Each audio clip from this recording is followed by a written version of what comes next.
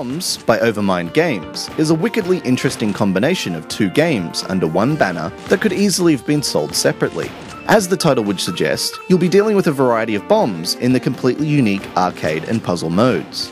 Both game modes feature a simple tutorial to get you up to speed, but both are still fairly simple to grasp. Arcade mode features columns of coloured bombs slowly pushing their way down the screen, with players being able to tap and detonate individual bombs to help create matches. This can also earn ammunition which can be used to shoot down the rapidly advancing wall. In puzzle mode, players can drag highlighted bombs around the puzzle grid to blow up a series of wooden blocks using the limited amount of available triggers. BombZ uses a cute cartoonish style with animated expressions that are great to watch as you tap or explode the variety of bombs in the game.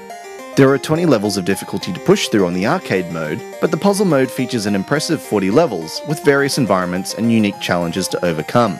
The puzzles will require a lot of experimentation to master, but with some puzzles needing direct triggering of bombs, there's a lot of room of error, which can be frustrating, but easily fixed by skipping any of the puzzles that are taking too long to master. Well worth checking out, and great value for any arcade puzzle fan while it remains free. This has been Andrew with AppSpy.com. We review, you decide.